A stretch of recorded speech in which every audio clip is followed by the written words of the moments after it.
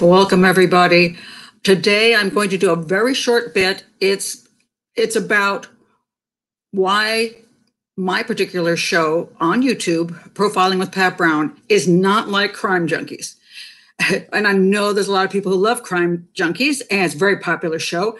And many true crime lovers like different kinds of crime podcasts, and they like the YouTube crime shows where they go to them all the time. They subscribe and they hear about all the different true crime stories, and they find them very exciting and interesting and fascinating. And I am not going to say I'm totally knocking them, but I'm going to tell you why I'm doing this show, Profiling with Pat Brown, and how I'm not like the other shows. And I'm going to tell you the reason why for myself, and then the reason why it's also good for you. First, before I start, I just want to tell you a real quick summation of who I am and what I've done so you know where I'm coming from. I run the Pat Brown Criminal Profiling Agency. I've been in profiling for 20 years. Right now, what I'm doing with the profiling agency is I'm working with my partner to develop a profiling methodology for detectives, because I believe that detectives are the real profilers, not what you see with the FBI, not what you see on TV, and even independent people like myself. Yes, we can profile, but the problem is the detectives are the ones on the front lines, and they're getting the cases, and they need to do good crime scene analysis and profiling in the first 48 and not, when it becomes a cold case and then, maybe somebody will help with this.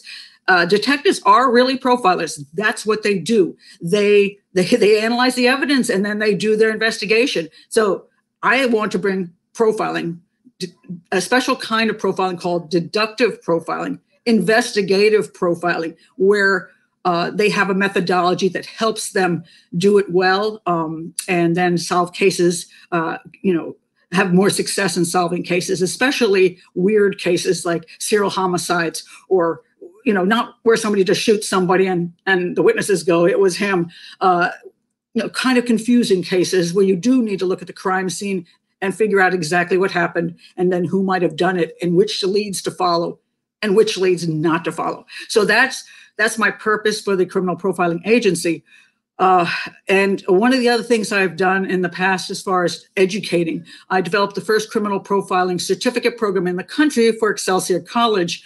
Very proud of that, but unfortunately, the college decided to, let's say, water it down, and then they shortened it, and I don't even know if it's there anymore, and I wouldn't even recommend it. I'm hoping to bring that here to YouTube, to bring the education of criminal profiling out to the public, to people who want to be profilers, people who just want to learn about profiling, and to law enforcement who might want to study more of this, bring it to the public in an easy way where you don't have to enter into a college to be able to do so. So that is going to be another part of why I'm here on YouTube with this new show, Profiling with Pat Brown. Now, what else have I done? I've been in this business, I say, quite a while, and I've had so many experiences. Another thing I've done in the past is seminars for law enforcement. And here you can see me right over here. I was actually in Delhi, India, and you can see me in my sari. I was invited over there to do a training session. A very fun opportunity. And I've also done a lot of television. I was a regular on the Nancy Grace show. So many shows. I've done talk shows and HLN and CNN, and I've been on the Today Show many times. I've done documentaries on crimes, and I don't do that anymore. And you may wonder why, because I did over 3,000 appearances in my life, and I did enjoy it. But over the recent years, what I've seen happening with television is they care less and less about the facts, and they're more and more focused on agendas. So if they want to talk about a particular crime, they may have already decided who they want to focus on, not the facts, but this will make it exciting, or we want to go after this person. And then they bring me on and try to get me to support whatever they're trying to say, rather than get my expert opinion. So I have sort of parted ways with television and even documentaries, because sometimes they have really, really bad agendas, and they will basically they're going to edit the heck out of me once I finish the show. And then when I see myself in the show, it's not even what I said. So I won't do that anymore unless I have a particularly a good producer, somebody I truly trust, and a good contract to go with it that will lock in that what I say is going to stay in there, and I'm not going to be duped into something. So I will do certain shows if I feel they're worthy of doing.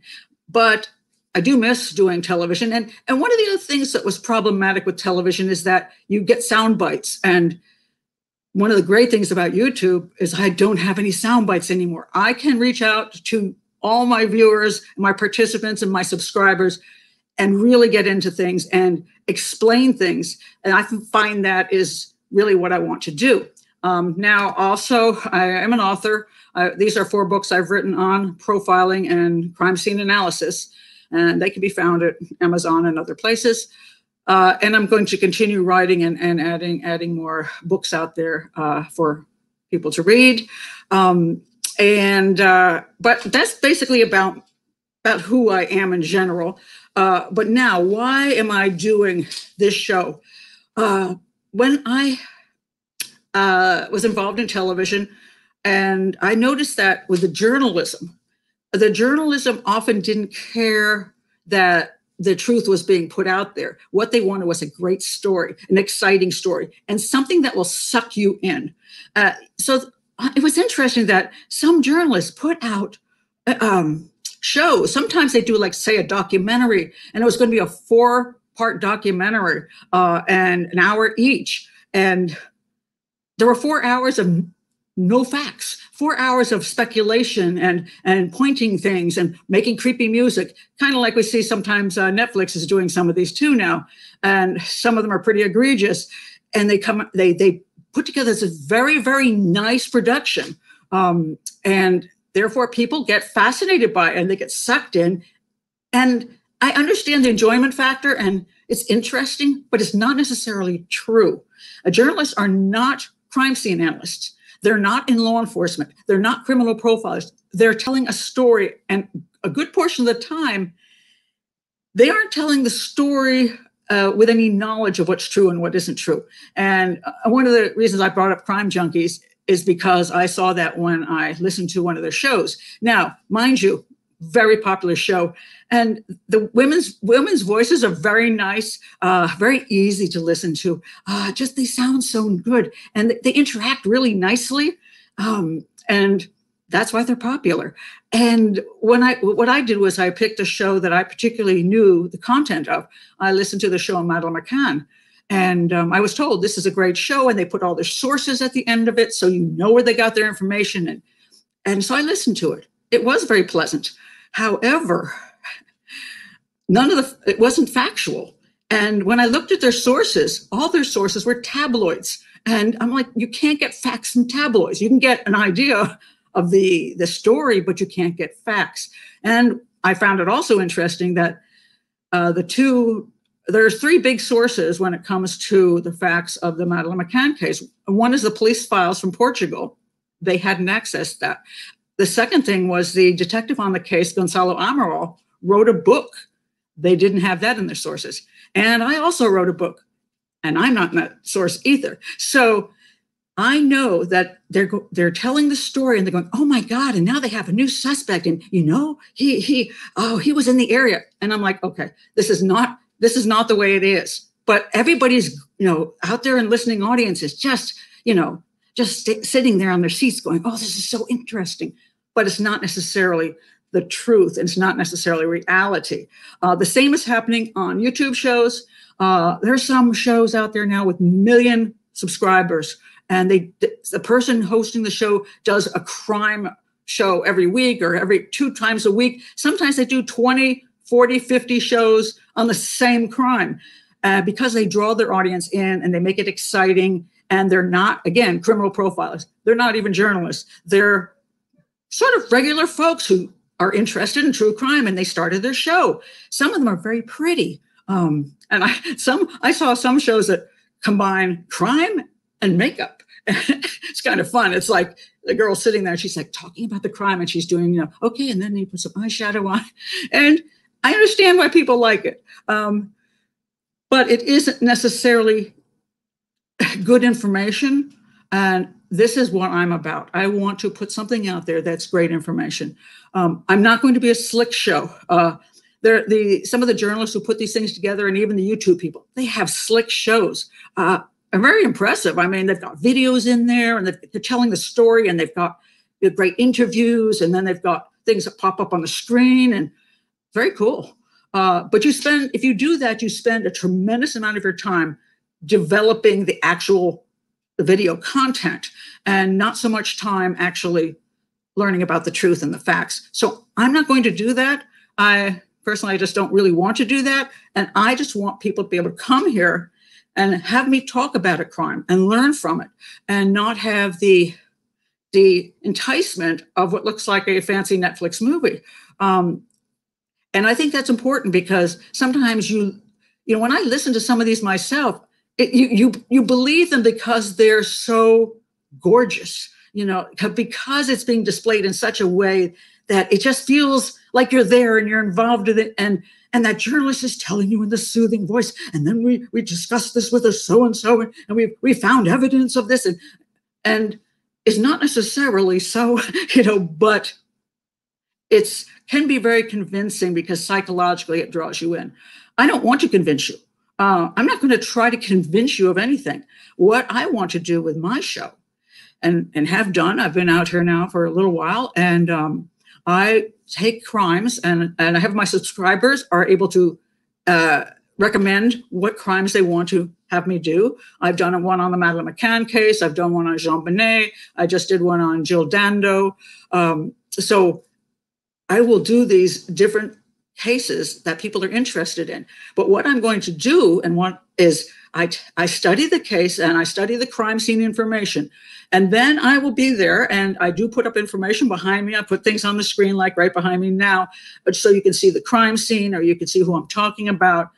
It's not fancy, but it just gives you a setting of what I'm going to be discussing. And then I will go through the crime, and I will show you how I profile. I will show you how I do crime scene analysis. Sometimes I'll even demonstrate, like, you put the gun up to her head, I'll do things like that so that you can sort of see how it all played out. I'm not a gorgeous 30-year-old girl anymore. I'm not going to do makeup on the show. I don't really have a soothing voice. I understand that I have a harsh voice, but that's me, and I'm going to just be me. And I'm not ruled by television, I'm not working for any of the networks. I'm not working for academia. I'm here for you, and this show is going to be about learning about how crimes are analyzed, and understanding them, and understanding what you may hear out in the rest of the media may be a whole bunch of bunk, because they're selling a story, not the truth necessarily, or they just want to tell you a story and they don't even know what the truth is. I'm going to break it down for you. So if you are just someone who wants to figure out what really happened, may not be a popular concept. I sometimes do shows, and I've done things in the past where I've said, the evidence shows me this, and then I get people unsubscribing or sending me hate mail, but because they wanted some different story. I'm not doing that. I'm going to tell you what I see, and I'm going to bring you along with me so you can see what I'm saying. I will explain it to you. I will show you, and then you can decide for yourself. Does that make sense? Does the evidence support what Pat Brown is saying? Does she have the right suspect? So I want to teach, but in a fun way, because it's not going to be a boring show. So I'm looking forward to doing all kinds of things with this channel. I already do live every Sunday at 3:00, and that will be a show. I go as long as people are enjoying it and I have things to say. And that gives me a chance to really interact with everybody. So when you come on, I do look at your comments, I bring them onto the screen, and I try to answer things. I sometimes, ask you questions so that we get involved with solving a crime. And so I have the live shows every week. I've done some profiling at the movies, where I take movies that people really love, and sometimes I say I really hate them, because the profiling is so bad, or they're representing serial killers in a way that no serial killer has ever existed.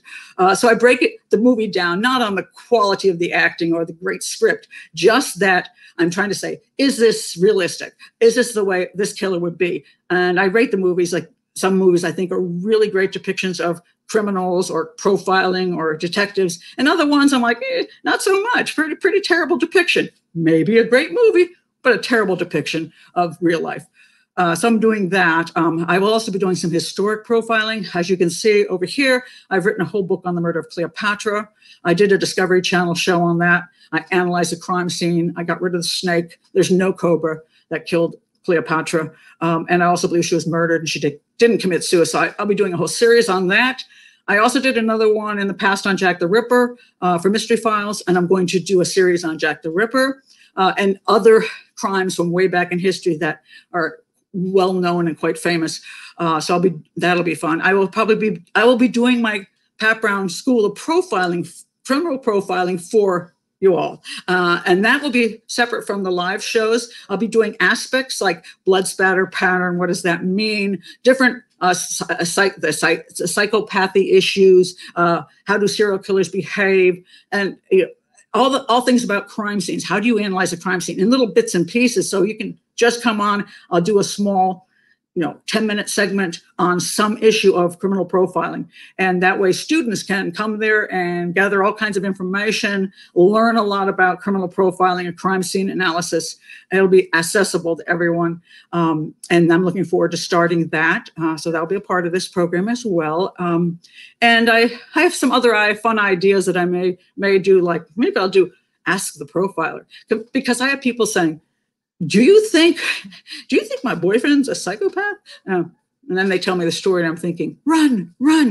So I may be doing if enough people want me to, I may be doing some kind of hour where you can ask me questions, and maybe it'll be a private chat on YouTube where you can ask me questions about real life. And if you see over here, I wrote the book, How to Save Your Daughter's Life. And that was about things that your daughter could get into that could be dangerous, like things online, certain kind of problems with boyfriends that she gets sucked into, possible prostitution, drugs, all these kind of things. And so I would be open for questions. So I think I'll be adding that later too. So that's basically it. I just wanted to let you know what this channel is about. It will be about me bringing education about the subject of criminal profiling and crime scene analysis in a fun and very logical and understandable way. I don't want to pontificate and say, well, then on this crime scene showed us blah, blah, blah, blah, blah. And then you think, oh, she's very smart, but you don't really learn from it. I want to work with the people who are viewing the show, so I can say, hey, see how this, see over here, see how that looks over there. There's no way that this guy could have done that. That's the way I'm going to discuss things, in a way that's it makes sense, and that's what criminal profiling is about. That it's about logic. True criminal profiling, deductive criminal profiling, isn't about guessing. It isn't about saying, and I think it's a white guy who lives with his mother and has a dog and a knife and a record collection from the 50s. And there's no evidence to support that. You just thought maybe it could be that. No, I'm doing deductive profiling, which is kind of like Sherlock Holmes, although he's way better than me. And Arthur Conan Doyle, who wrote the books, maybe if in real life he was quite a profiler, he would take absolute evidence and then from that determine something. So that's what criminal profiling is about. And it's about, also, I want to let you know before, when you come to my shows, criminal profiling, deductive profiling, analyzes the evidence and then determines a theory of what occurred based on the evidence. And I say the word theory because a lot of times people think that, she's not right. Well, I may not be. The point about a theory, and this is true for detectives who are profiling their own cases, they have to look at the evidence, come up with a theory that gives them another avenue of investigation.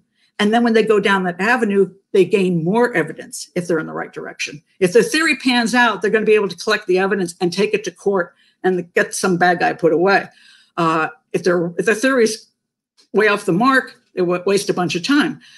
So the idea is to have the best theory possible so that you can move forward with a case, gathering enough evidence, then to be able to prosecute. It's not some kind of psychic thing. It's not some kind of 100%, this is what happened. You can't do that. But it is scientific in the sense that you should be basing things on evidence and thinking very logically. And that's what deductive profiling should be. And that's the kind of profiling I have done for 20 years. And so I'll bring you on that journey with me. Hope, for students, you'll learn a lot. For detectives, hopefully that will help you as well. And for people who just love true crime and because they like to understand how things go down and they want to maybe be armchair profilers, and that's okay with me. I just want you to have good methodology to understand what you're doing and not just make up some really crazy conspiracy theories and then tell me, what do you think about this? And I go, oh my God, no, absolutely no.